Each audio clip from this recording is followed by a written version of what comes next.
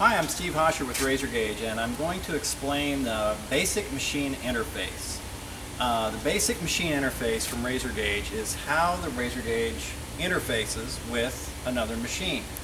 It's called the basic machine interface because it used to be pretty basic. It was just a tool safe sensor or a limit switch, basically, that would be mounted on the saw. And when the saw was in a safe position, in other words, in a position where the RazorGage can move without pushing material into the saw, the switch would be depressed. Now, over the years, that basic machine interface has grown to include a lot of different iterations. So I'm going to explain several of those right now. Like I said, the standard tool safe sensor is just a limit switch. When you buy the RazorGage, this is wired into the enclosure and it's on a long lead, and you can mount it in your saw or outside the saw so that whenever the saw is in a safe position, this button is depressed, closing contacts in the switch so that we have a complete circuit on our tool safe input. That means the RazorGage is allowed to move. When the saw comes off of the switch, the RazorGage stops and it won't move until the switch is made again. The other thing the tool safe sensor does, since we know when the saw comes off the switch and comes back on, we can use that to automatically advance the RazorGage when you're working in a cut list screen where there is a list of parts and we detect that the saw has cycled, then the RazorGage moves to the next position on the list. So it does a couple nice things for not a lot of extra money. So another part of the BMI is the saw enable valve, or it's a saw enable output. Sometimes we put a valve on the saw enable output and sometimes we put a relay. Very often it's what we call our air safety.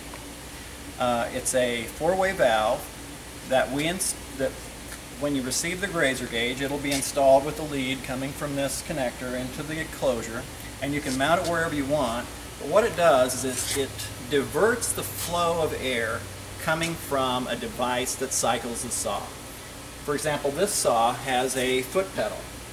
So when you press the foot pedal, the saw cycles. So when you press the foot pedal, an air signal is sent to the logic in the saw that makes it cycle. So when the RazorGage is moving, we will shift this valve so that air that normally would come from this operator to the air logic, that air gets diverted to atmosphere when the RazorGage is moving. That way you can't cycle the saw when the RazorGage is moving. So that's the air safety. Now, so far it's pretty simple. Tool safe sensor and air safety. But the thing is, not everybody has a saw that runs with an air-powered foot pedal. Sometimes the saw has a PLC or relay logic, and we need to perform these signals electronically. So that's where we get into the BMI relay option. With the relay option, we install a relay in our enclosure that basically does a similar function to the air safety, but there is no air involved. So if the saw has a controller that has an input that wants to know when the RazorGage is moving and therefore knows not to cycle, we'll connect that input to the saw safe relay, or the saw enable relay. We can also have a relay for the tool safe sensor. It can be in our enclosure, or it can be in the saw's enclosure, where when the saw is cycling, it closes the contacts on the relay, and we pick up that input, and therefore the RazorGage won't move.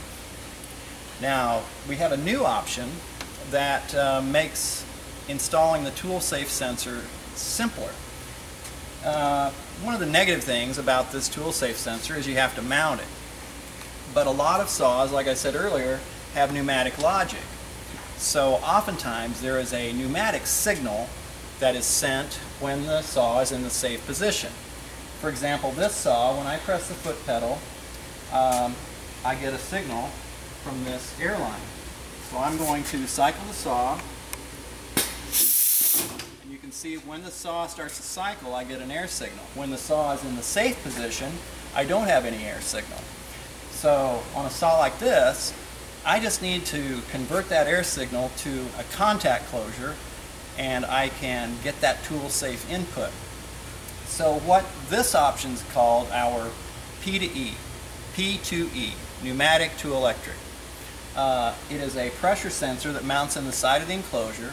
All you have to do is tee off of the air signal air line and plug it into the P2E switch. So now when the saw cycles, we get this signal, and when the signal disappears, we know the saw is safe. On the inside of the enclosure, what that looks like is, you can see this is our little P2E switch. We have 3 terminals. This inside one is normally closed, this one is normally open, and this is the common. So we have it hooked up to the normally closed configuration because when there's no signal, no air signal, that means the saw is safe and we want to close those contacts in that condition. If, on the other hand, we got an air signal when the saw was safe, then we would move this wire to that terminal.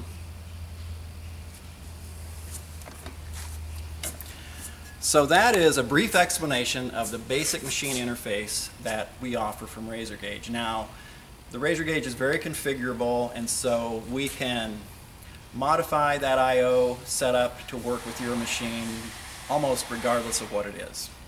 So thanks, and give us a call if you have any questions.